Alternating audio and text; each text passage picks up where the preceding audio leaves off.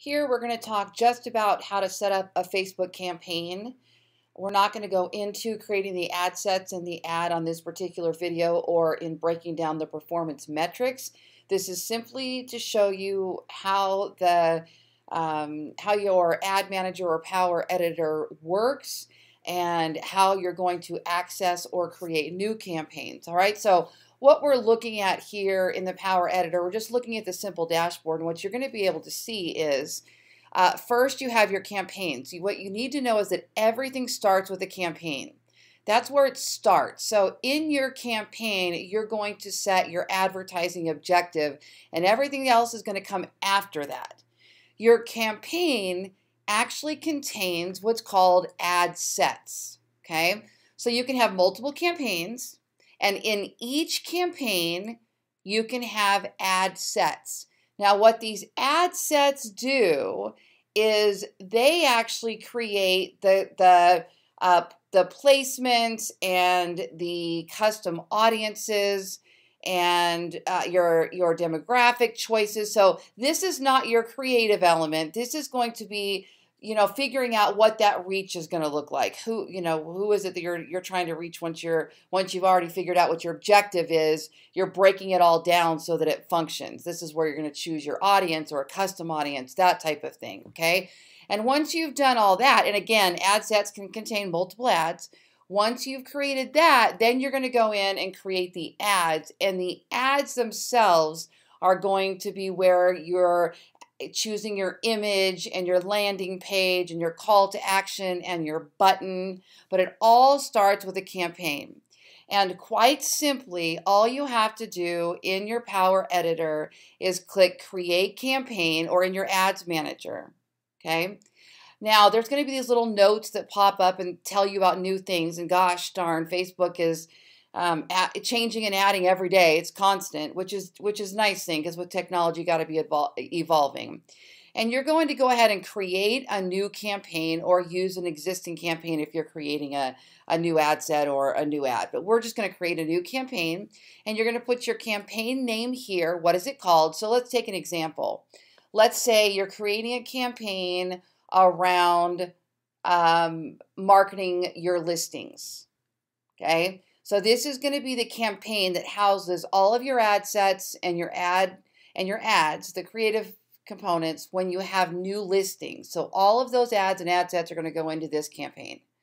Possibly. There's other ways to do it, but let's just say you're going to do that. Or another example would be you're going to create a campaign around retargeting people that visited a particular page on your website, or that visited your website in general, or that visited a web page but did not visit this other web page, right? Those are how we work retargeting. And with retargeting, you're going to show an ad to those people. So this campaign name might be retargeting, okay? Another example might be video. You're going to do a campaign around video plays.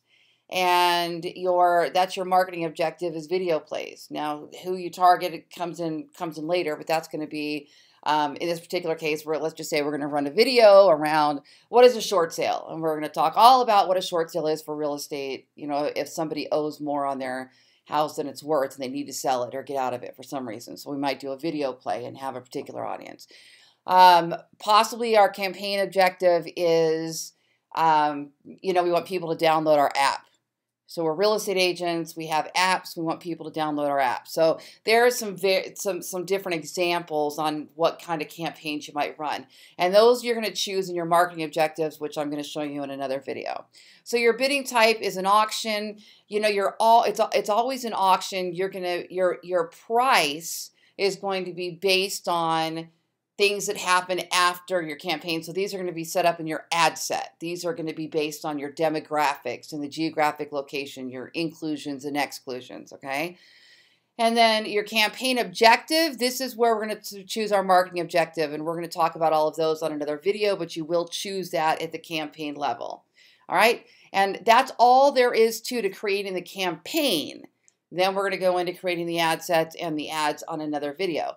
And also, you can use the guided creation by clicking this button here and then following through and walking through from this standpoint. So either way, so that's just the beginning phase. That's how you set up a Facebook campaign. Next video, we'll go into how we set up an ad set. The one other thing I wanted to mention, or the couple other things I wanted to mention on your Facebook ad itself. Here we go. This is how you turn on and off a campaign. So this is off and this is on. Now what you have to remember is if you turn a campaign off, you're turning off any ads that are running within that campaign. If you turn it on, it's not going to automatically turn on every ad if you have some of those ads off, because if you look over here in your particular ad sets, you can also turn ad sets off and on your individual ads, you can turn those off and on. So if you turn it off, it shuts them all off. But if you turn them on, it'll only turn on whichever ones are on over here. But remember, that's why it always starts at that campaign level. Also at the campaign level is where you're going to measure all your results. And I'm going to show you what all of these results mean in another video. My name is Lori Ballen. Thank you so much for joining me today. Check out our marketing company at ballenbrands.com.